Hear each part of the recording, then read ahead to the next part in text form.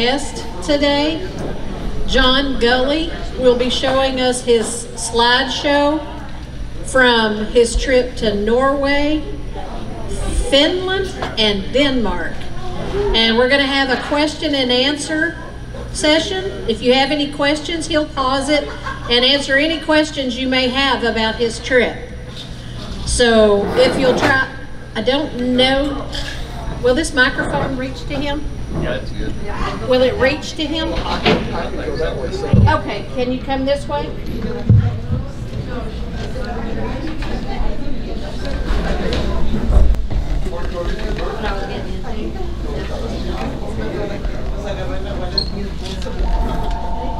Well, I'm glad to be here, and nice to see so many old friends. I mean, longtime friends. And get to visit and catch up a little bit. When school was out this year, I went to Denmark and Sweden and Norway. I always want to say Norway, Sweden, and Denmark. I don't know why, but that's the reverse order. I started with Denmark. And when I go, I usually take pictures, but I also take video. And I decided I'd show you the video today. It's 33 minutes long, I think, but if I stop and explain something or make a comment, then it could be longer than that. I don't know, we may have to adjust the sound. One of the reasons I take video is that sometimes there's things that you would like to hear. You know, what did it sound like? And so, not a lot, but there are a few occasions where being able to recall the sound, what was going on with the sound, it makes it maybe more interesting. Anyway, I hope you enjoy it. I'll try to go through this and show you. This is in Copenhagen.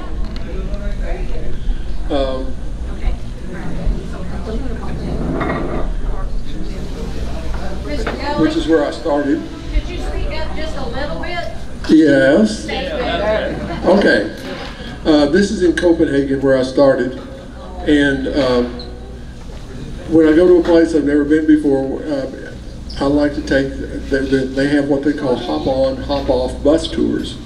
And the bus goes through and goes by the major attractions in a city, and it gives you a chance to see what there is in the city, and it also saved me a lot of walking, which I was trying to avoid because I got a little knee problem going. And so anyway, I always enjoy the architecture and the way different people decide that they're going to plan a city. A big city is a big city in a lot of ways. That's a big department store, which oddly enough, its name is in French. I don't know why that was, but anyway, this is a big square in the city.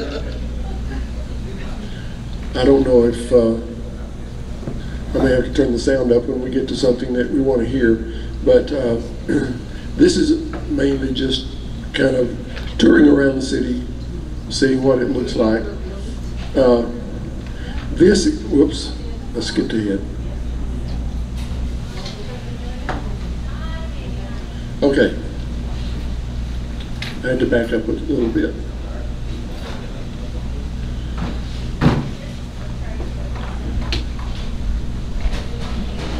Maybe too much.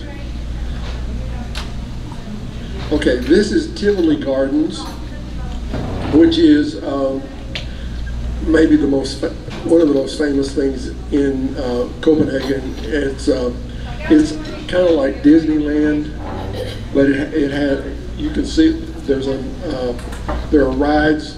This is a ride that I definitely decided not to go on.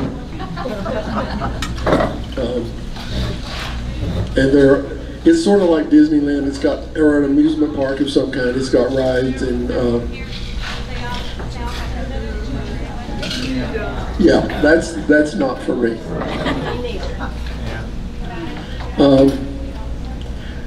They have, but it's also kind of like a shopping mall. There are a lot of things for adults, and so they were pretty smart to find different ways for people to spend their money. This is in Stockholm. People always ask me, well, what was the hotel like? So I always usually take a picture of the hotel. I got this through a touring company, and so I didn't pick the hotel, but I think they picked real well. It was a really nice hotel. And one of the things that in every hotel, they don't have a top sheet. They have a bottom sheet, and they have kind of a comforter thing, like you saw right there. Here I am on the hop-on, hop-off bus tour again. This is looking in Stockholm in Sweden. Stockholm is built on 13 islands, which I did not know. And it's in a group of 30,000 islands. Off the coast of Sweden, there's like 30,000 islands. And Stockholm is built on 13 of them. And this is, like I said, this is just on the hop-on, hop-off bus tour. I like the architecture and seeing how people build things in the places where people live, apartments, and usually in a city like this, there are stores on the ground floor, and then there are apartments all up above.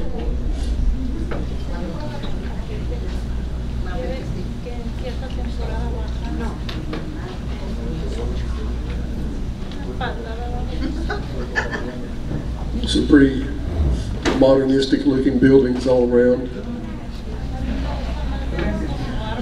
I apologize for the glare from the window of the bus, but in this case, you can kind of see me as well as what it is we're looking at. Here's a bridge. Like I said, it's built on some islands, so there's a lot of water involved when you're going around in Stockholm.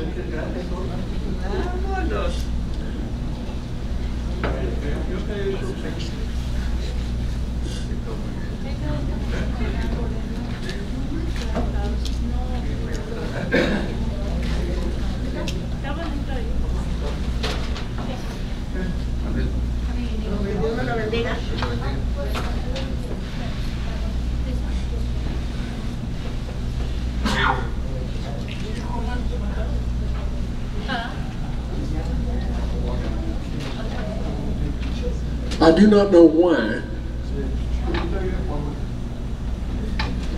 Oops.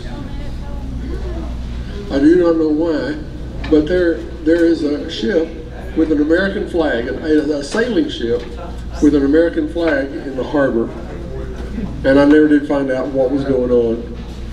So it was a mystery to me. Lots of construction going on. Well, you'll notice there aren't any skyscrapers. I don't know if there's a law that says you can't build a building. Some cities have say you can't build a building over so high or so many stories. But I didn't see any skyscrapers. Sometimes I forgot to turn the camera off. Here's a cruise ship that was in the harbor. And I forgot to turn the camera off again.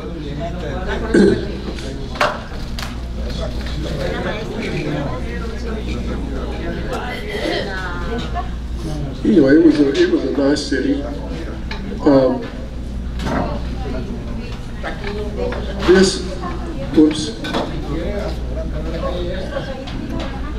Everybody has different customs, and I found out that there were trucks like this all over town, and they had just let out school, and so these are the kids that are graduating. And they're all standing up in the back of a truck yelling, and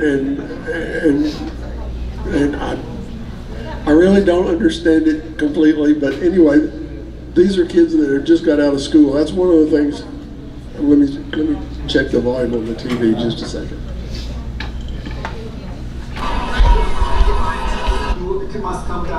That was the kids hollering.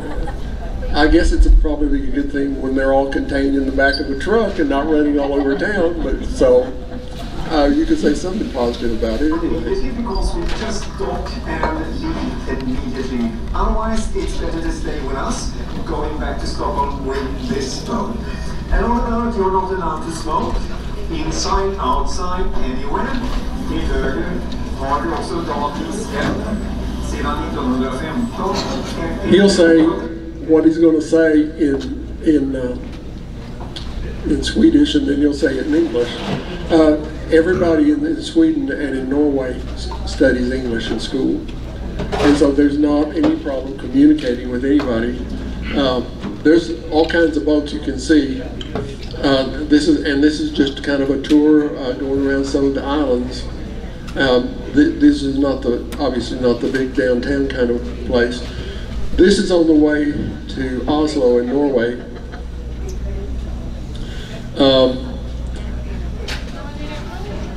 The most well-kept countries, well, certainly among Switzerland is really that way too, but Norway and Denmark and Sweden are all, everything is as it should be. There's nothing that's run down that I ever saw.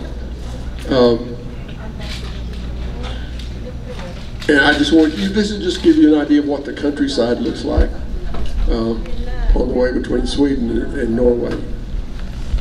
Lots of pine trees. Hotel tour again when we get to Oslo.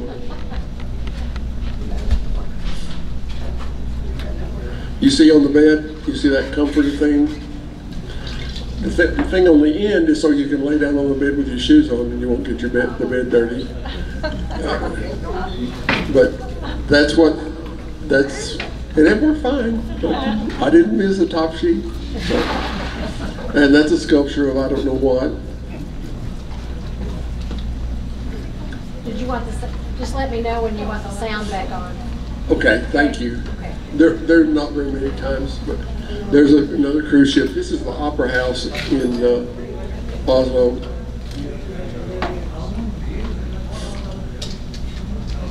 Did you go? No.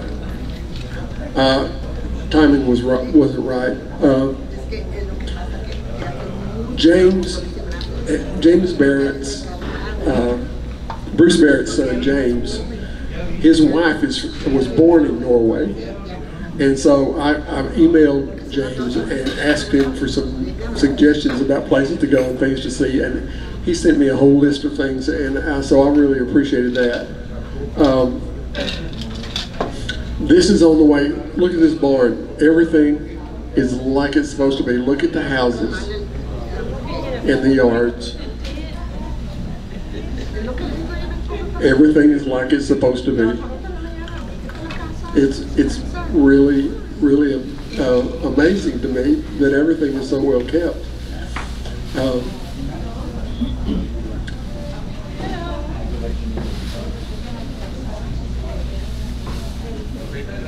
Music, sound, please. Oh, sound. Okay.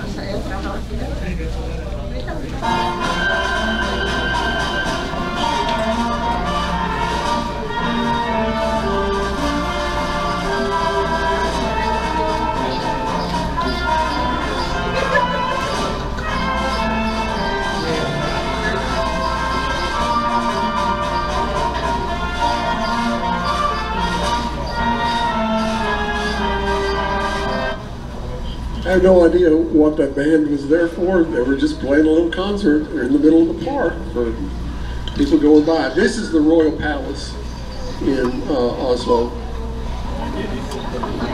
And this is a fire that I took a picture of, and I never did figure out what burned up, but it apparently was not good.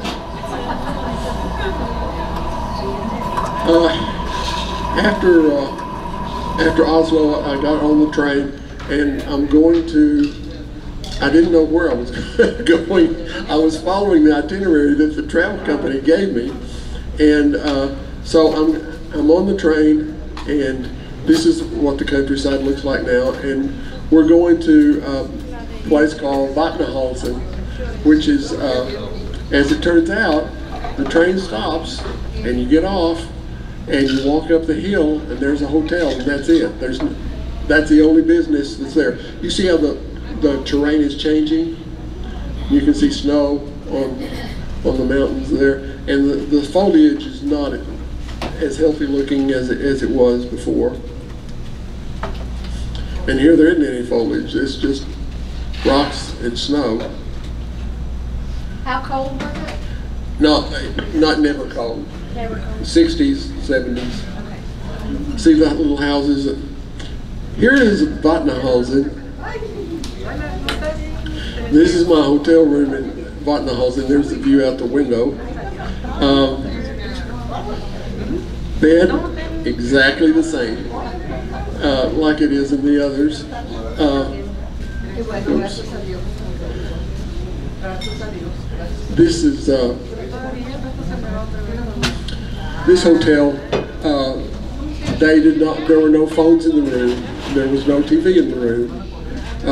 It was the quietest place I think I've ever been, and it was a really nice break for tour, and then, but this was just like an old-fashioned hotel, and I enjoy being there. I have no idea why they have a swimming pool. There's snow in the mountains and a swimming pool. This is just one of many waterfalls in this part of the country. Houses that are red and have white around the windows, that's pretty much the most typical. I don't know why red is such a popular color for houses, but it really was. But that's the view. And it's summer down on where we are with the green grass and everything, and then there's snow on the mountain, and that never made very good sense to me. There's a really kind of almost delicate looking waterfall there.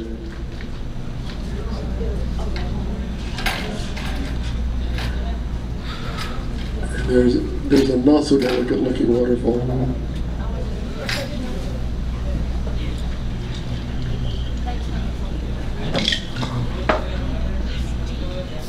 I don't know what people in this part of the world do for a living, or whether those are vacation houses or what. This is on the train again, moving the next day. The train is the steepest, one of the steepest railroads in the world as far as going up and down. This is a snow cover, so that when in the wintertime it snows so much that the tracks would be blocked if they didn't build this over the track. This is getting off to look at a waterfall.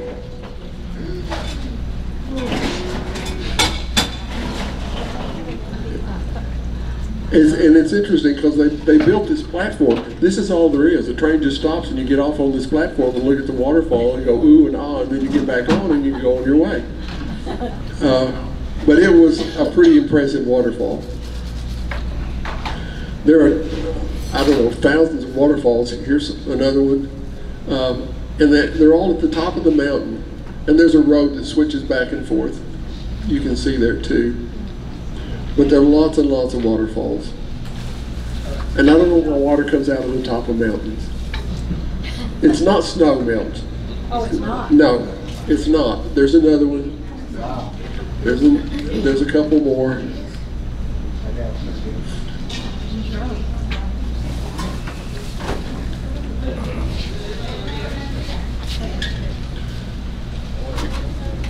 But it was really pretty. You see there's continuing more waterfalls as you go along. And the stream running down.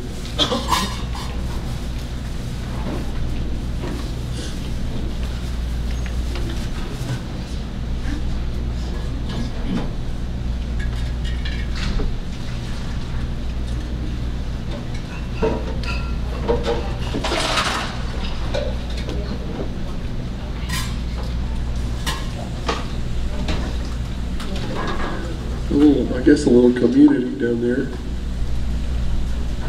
Red houses, white trim. I don't know why, if red paint's cheaper. I wouldn't think it would be, but anyway, lots of red houses.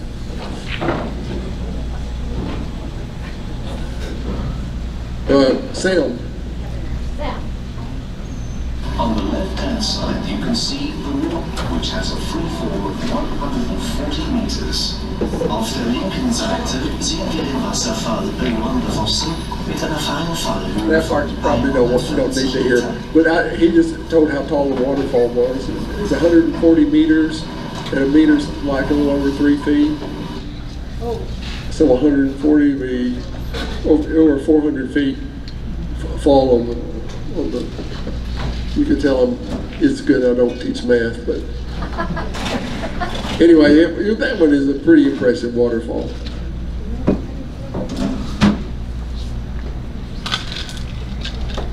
And when you can put your camera up to the window and see the front of the train in front of you, you're making a pretty sharp turn. But here's houses, all in perfect shape.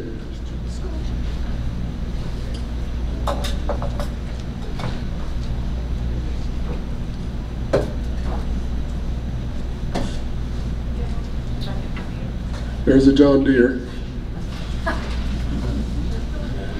And barns and houses and everything looks perfect.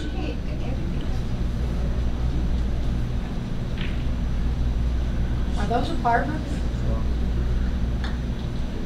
I would guess maybe. Okay. Now we're on a boat. One day I went boat, bus. I went train, bus, boat, train. So this is this is not the train. This is on the boat. This is going through the fjords. I don't know what would possess a family to build a farm on a slope that's like this. But you can see there are fields there. I guess whatever reason they decided that was a place that they needed to farm. And there are little towns all along. This is what the boat I'm on is a ferry, and so it's stopping at all the little towns along the way.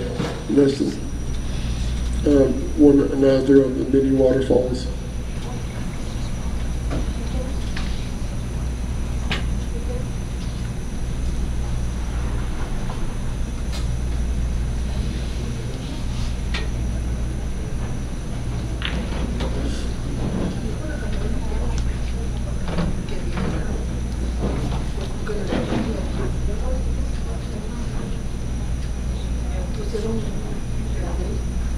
This is your favorite part?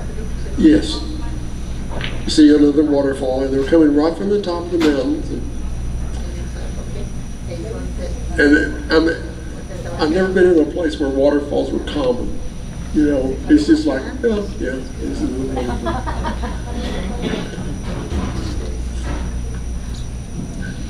How cold was the water? I don't know. Was it really? I never dipped my toe into the water to find out, but I should have asked somebody. I didn't think about that. Curious. I'm sure we could Google it. It looks cool. Yeah, it does.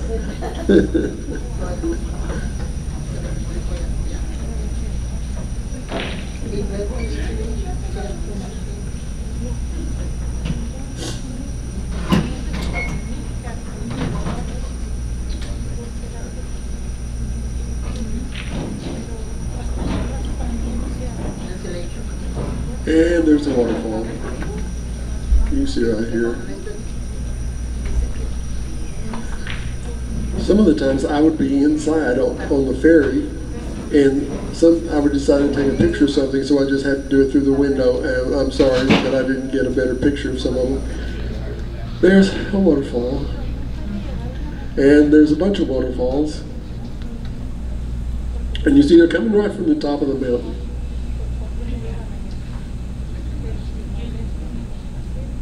Red houses, white trim.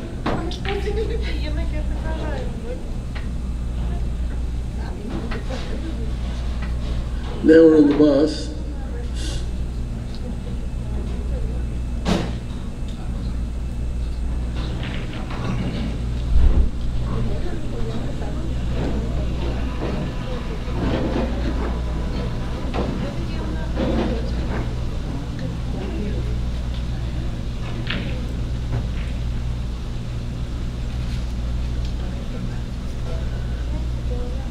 Bergen, here's my hotel in Bergen, which was a little bit different, but it still had the same setup on the beds. It had these beams and a ceiling that, well, you can see it. I went on a tour of the harbor in Bergen. The boat that I was on was named Eric Bloodaxe. B-L-O-O-D-A-X-E. Eric Bloodaxe. I have no idea who that was and why he deserved a boat named after him, but there you go. These were warehouses because Bergen was a big port and they did a lot of trade. So these are houses now, but they were warehouses for different companies for storing things that they would ship in and out of the country. A big trading port. Where this started in Bergen is there's a fish market there, and they have restaurants, and you can go and eat fresh fish, really fresh fish. And they also have, I don't think I took a picture of it on the video, but they had signs that they had moose burgers and reindeer burgers and whale burgers. Did you eat any of them? I had the fish. And just a note, Eric Bloodaxe was king of Northumbria. Well, of course he was. Real name was Haraldson. I learned something today. Thank you. Yes, sir. I'm glad to know that. Here's one of the churches, the really old churches. I don't know if they're in the video or not, but there were people, every available space in front of those those houses. There's a helicopter that's about to take off. Every available space in front of those houses, there were people laying out in the sun because in the wintertime, you know, they don't have any sun to speak of. And it never got completely dark at night the whole time. I mean, you could wake up at 2 or 3 o'clock in the morning and it would be like dusk, maybe, because it was so far north. You can see some people there in front. This is, I thought this was interesting. This is a grain elevator. And it was built in the 1700s. And they haven't changed that much, have they? Thought that was interesting. Well, London hotel time. London, we don't have the comforters set up. We got a more traditional setup for the bed, and it was a smaller room. Hotels are really expensive in London, but this one turned out to be pretty nice because it had a great air conditioner, and it was needed. Even if it was small, it was comfortable. Okay, we can turn the sound on again. Okay, this is the King's birthday parade in London.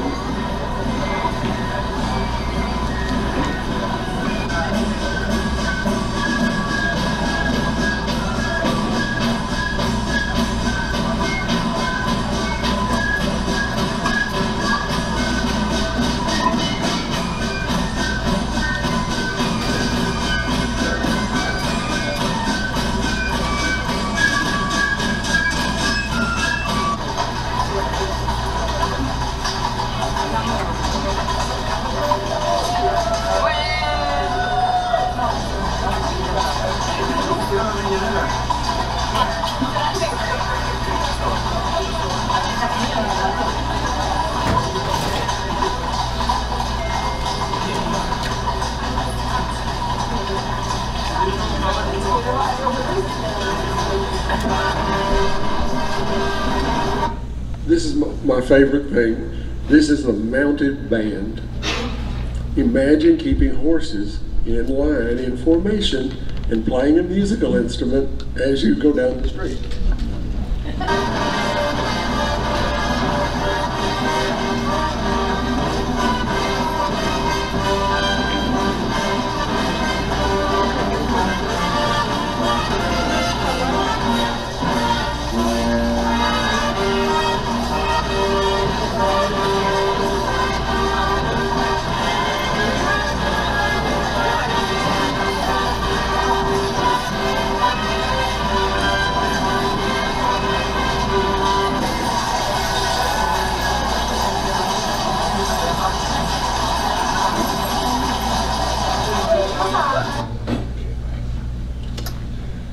This is the king, I think. I'd been to the Queen's birthday parade where Queen Elizabeth was riding in a carriage, an open carriage, and she was wearing a hat and you could see her face and she was waving. Well, the king is wearing a bearskin hat that comes to right here. And he's got a chin strap made out of metal that goes like this. So I'm assuming this is the king because he's riding by himself and he's the only one that did that. And the reaction of the crowd. The one in the Commodore hat, that's Princess Anne. I know who she is because she always wears that kind of hat, and I don't think anybody else does.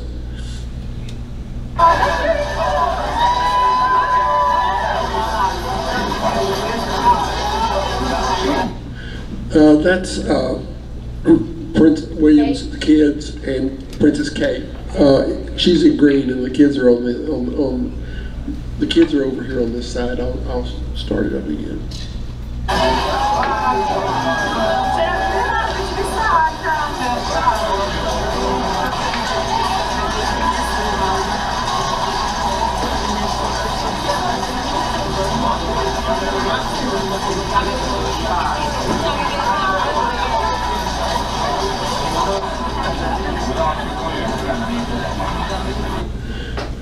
All of the parade, they all march down the street from Buckingham Palace to a place called Horse Guards Parade, and they have a ceremony there. And this is actually not called the King's Birthday Parade, it's called the Trooping of the Color, and it's where every soldier knows, well, like on the battlefield, where their troops are because of their flag. And so this is recognizing who has what flag and so that sort of thing. Anyway, they go down the street to Horse Guards Parade, and then the street cleaner comes and cleans the street after all those horses, and then they come all the way back. And this is all the way back. This is the artillery. These horses are pulling cannons.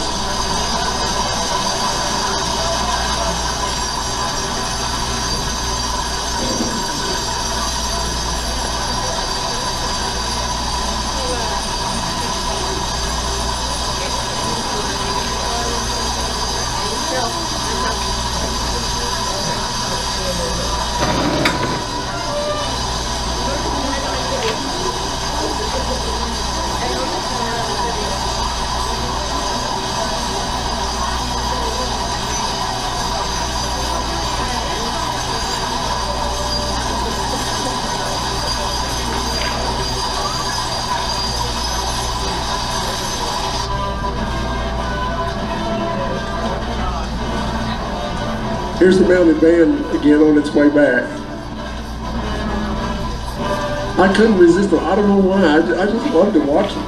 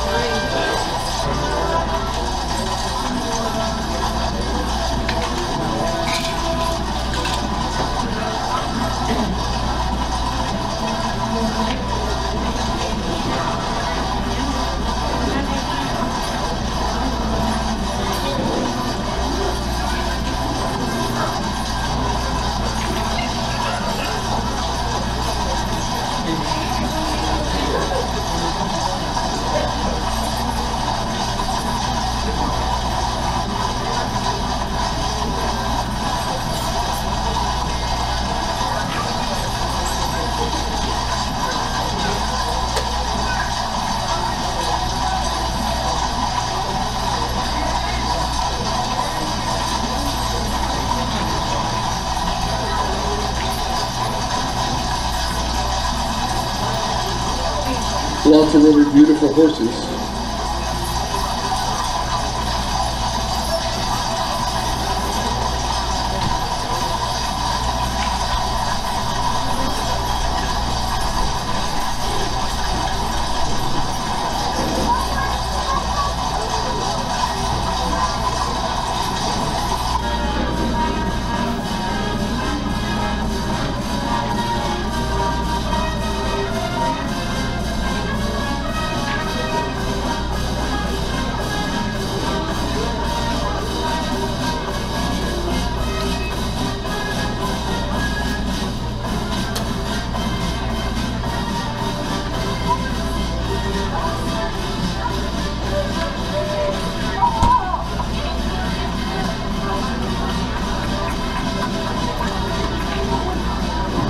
I hold up my camera to take pictures, and everybody else in the crowd does the same thing. So I'm trying to get it where you can see what's going on. There's the kids again, and Princess Kate.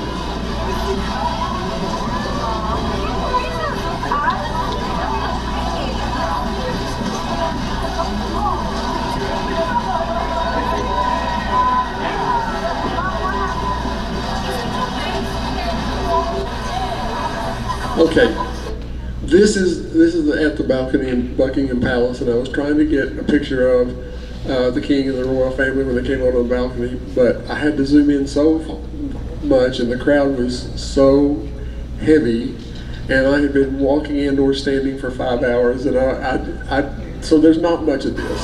There's just a little look, and the king hasn't even come out yet. But anyway. And it was too shaky when I'm having to zoom that much, so I just gave up on it. And took a picture of the geese instead. This was a really pretty place. There was a bench in the shade of a tree, and that was the view, sitting on the bench. And so I enjoyed that almost as much as the parade.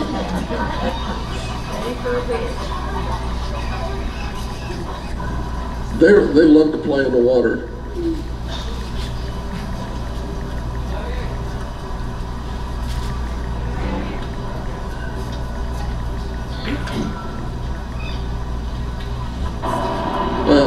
They always end the birthday parade with a flyover of different units from the Royal Air Force.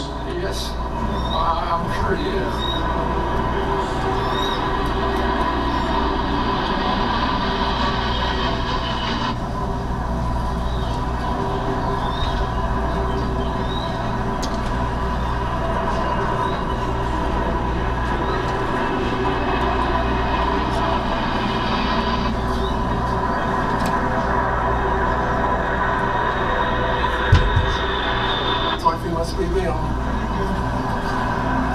This is CR, and that means Charles Rex. Rex means king in Latin, so that's what CR stands for.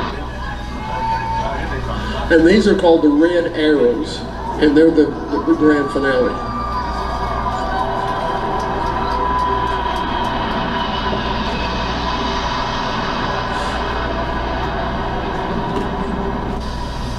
My last day in London, I went to the British Museum.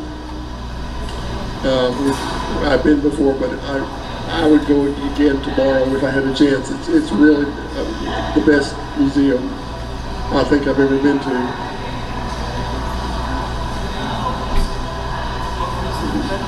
This is all of Egypt, the Egypt room, I guess you could say.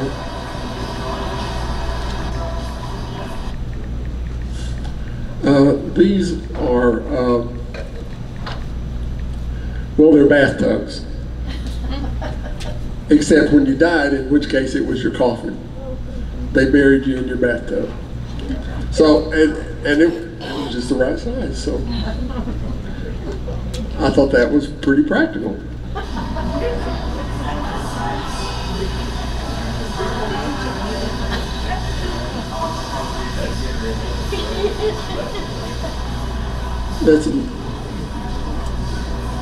And some of this I'm showing you, I don't know what they are. This is prehistoric chickens, or something, not prehistoric, but ancient chickens.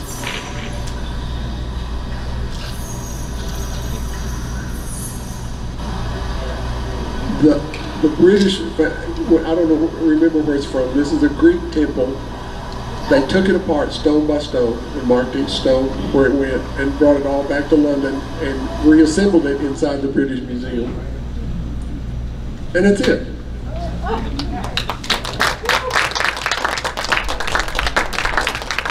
Anyway, it was a lot of fun. And I could try to answer if you have some questions about any of that, but just to say that I'm thankful that I had an opportunity to go. So. What was your favorite part of the whole trip?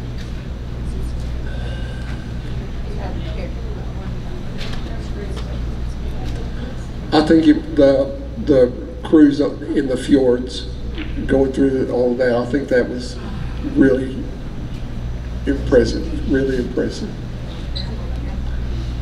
In the pictures at the beginning, the water was so blue. Was it really that way? Yes. Yeah. Yeah.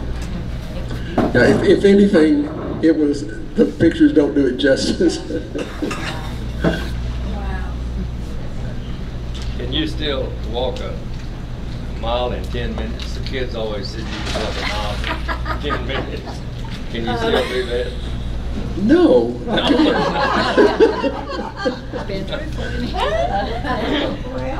Didn't you say your next trip is going to be knee replacement? I'm thinking probably, yeah. I'm going to see the doctor August the 2nd, and we'll find out. You'll be ready for summer. Oh, that would be nice. You'll be ready.